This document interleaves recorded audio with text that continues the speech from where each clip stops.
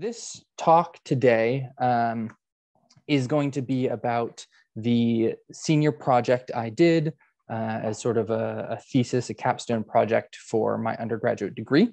The basic idea of this project was to take the Mayan script, digitize it, or digitize some portion of it, and create a computer program that accepts a phonetic Latin script input and outputs Mayan glyphs. Part of my time at COA, I took part in their Yucatan Spanish immersion program. I returned in the winter of 2019 to stay in the home of Don Crisanto Kumulchan, you can see here.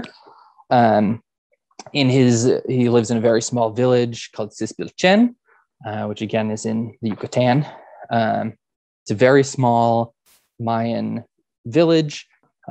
Everyone there speaks primarily Mayan, and Spanish is much more of a secondary language. A little bit about Don Crisanto. Don Crisanto is a very fascinating individual. He grew up in this very small, very rural village, and he graduated from the Universidad de Oriente de Valladolid in 2014 with a master's in ethnography and intercultural Mayan education. And he returned to his village and teaches at the local school. He teaches elementary school, and he runs a program which I believe is unique in the world, in which he teaches Mayan glyphs to Mayan children. And for this, he has gained a lot of respect in his village and all the surrounding villages. And to sort of understand why this is unique and what's interesting about this, we have to go back and talk a little bit about the history of the Mayan language and of the Mayan script. So here we have a mural by Fernando Castro Pacheco of Friar Diego de Landa. So I'm sure you're all aware of the Spanish conquest of Mexico and of the general region. But eventually it did fall to the Spanish conquest. And so Friar Diego de Landa was sent. He's a friar of the Franciscan order. He was a friar. And he was sent with the express purpose of converting the native population. And he was in charge of the Yucatan region. The Mayan were very, very, very active writers. They wrote thousands of books on a variety of different subjects. And he saw these as purely devil-worshipping nonsense. And so he collected as many of them as he could all across the region. He threw them in a pile and he lit them on fire. The vast majority of Mayan writings were lost. And as far as we know, only 3, possibly 4 books, Mayan books, survived, despite thousands being written. Those 3 books are in Madrid, in Spain, Paris, France, and Dresden, Germany. They were they're the last 3 remnants of the Mayan literature. And with these book burnings and various other actions, all knowledge of how to read and write in the Mayan script was lost. And for hundreds of years, nobody could understand whatever remnants of the script were left. So that takes us back to Don Crisanto and his work, his school. So this is him teaching his after-school program called Tumbin Sasil, which means a new light in Mayan.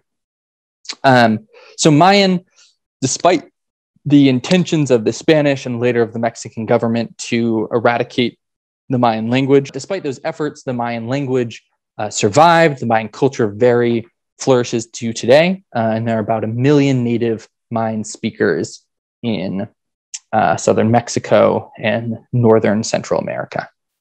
Don Crisanto, in his work to teach this script to a new generation, he is bridging a gap between a 400-year gap between the loss of this script and the present day.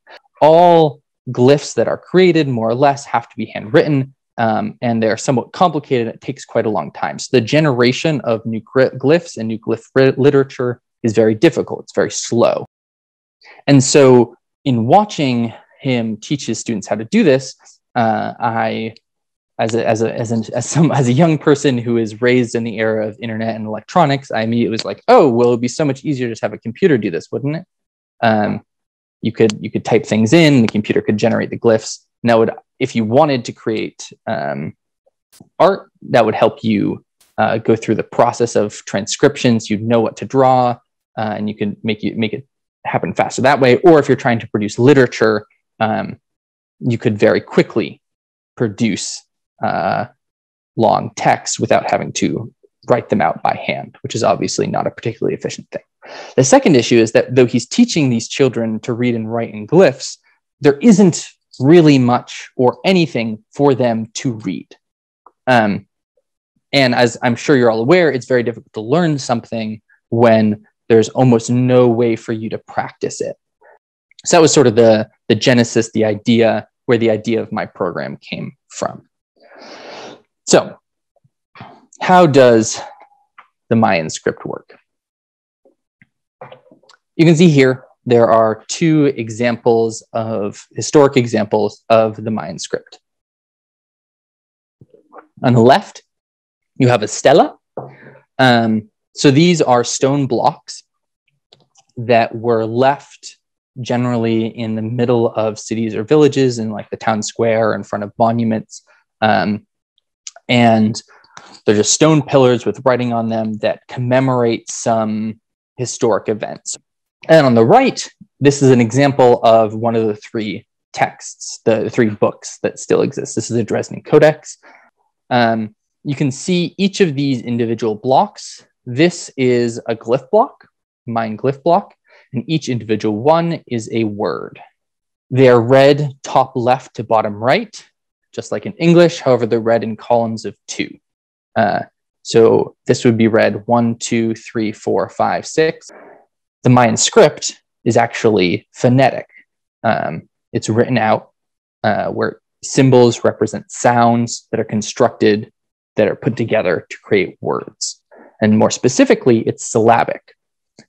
So each individual glyph represents a consonant vowel or a standalone vowel combination, and those are used to create words. The interior glyphs, these are called syllable glyphs that form glyph blocks. However, there are also things called logograms, where a single glyph does in fact represent a word. So it's not a phonetic representation, it's a direct representation. 95 distinct consonant vowel sounds, and then 5 distinct vowel sounds, for a total of about 100 vocalizations within the language.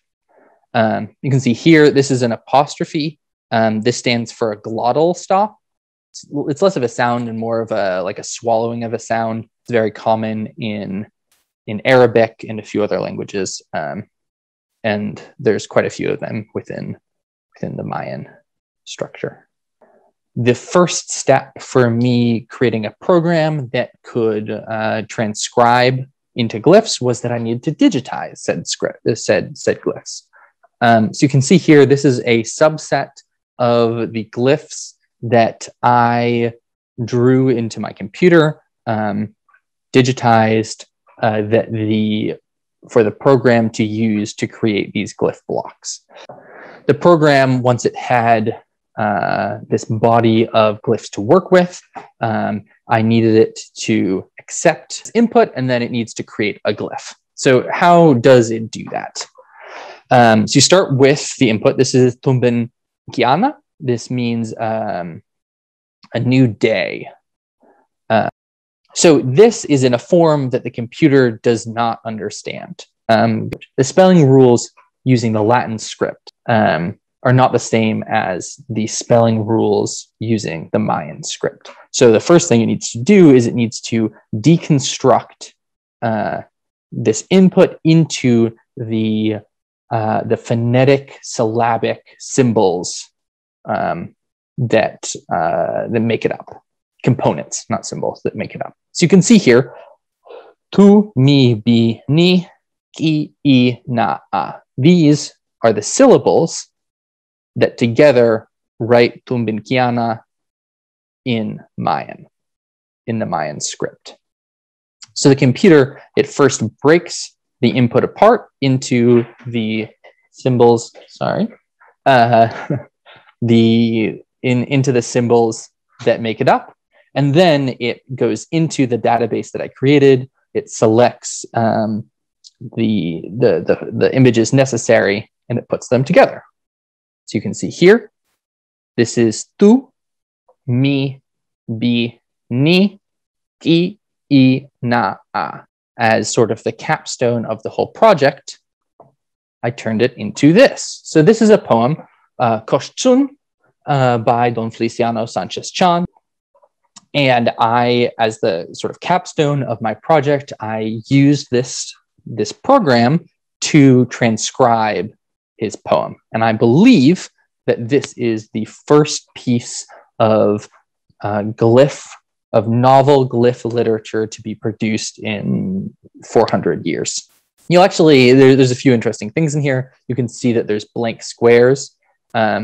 This is what the program outputs when it doesn't have, when it doesn't know the glyph that it needs. And again, that's back to the fact that we have not fully transcribed, haven't fully decoded the original script. So there's still gaps within the program. Yeah, so that was the capstone of the project and sort of represents where the program has gotten to at this point. It was a very successful proof that the Mayan language can be digitized, that a program has the capacity to sort through the language and transcribe into glyphs.